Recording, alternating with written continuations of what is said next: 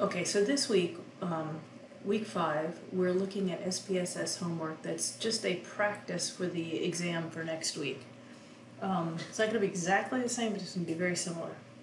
So what you see here is the regular assignment, and what I want you to do is to go ahead and copy everything and paste it into a Word document, which I have done here. The data, this is the HRD data, and this here is the US Social Survey data. So in the first one, for part A, you're going to use the HRD, the Human Resources database, and write your answers. So I ask, what is the mean and standard deviation for the variable salary? How many females work for the company? What percentage is employed in a non-technical position for the variable called level? What percentage was rated as high for the variable rating? How many workers are college graduates? So in the exam, you're going to do exactly the same thing with a different data set. Excuse me, and you're going to write down, you can either print it off or just, do it in a Word document.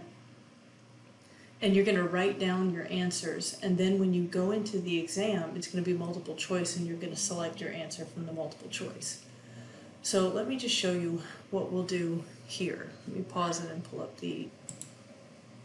Okay, so the first exam or homework question says, what is the mean? And I have it here in the parentheses, M equals, that's how I want you to report it back to me. So you'll just copy and paste this up underneath. We'll just come under here and say M equals, and then we'll get to SD equals.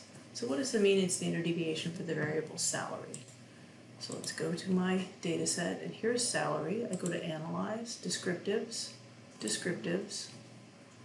I have all my variables here. I'm going to bring over salary. We know that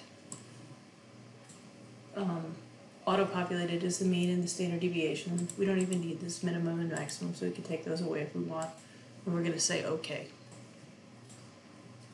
And so we see that the mean is 53.08 and the standard deviation is 14.0. So I want you to round to the nearest 10th place. So we're going to say, no, I've already forgotten, 53.1 and 14.0. 53.1 and 14.0. 53.1 and 14.0. Okay? How many females work for the company? Well, where would I find this information? Let's look at the list of variables. Let's go to variable view. We've got years, gender, supervisor, salary, level, pre-score, post-score, rating, and education.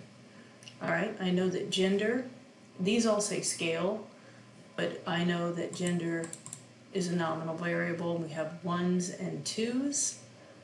And so I'm going to just go to Analyze and Frequencies, bring over gender, and just say OK. And it looks like we have 50% are male and 50% are female. And so I would report the answer to that question is how many females work for the company, and I would say 30, because I don't want the percent, I want the frequency. I want 30 as my answer. And you're just going to go through that for all of those. Okay, hang on, let me... Now I'm going to open the US Social Survey.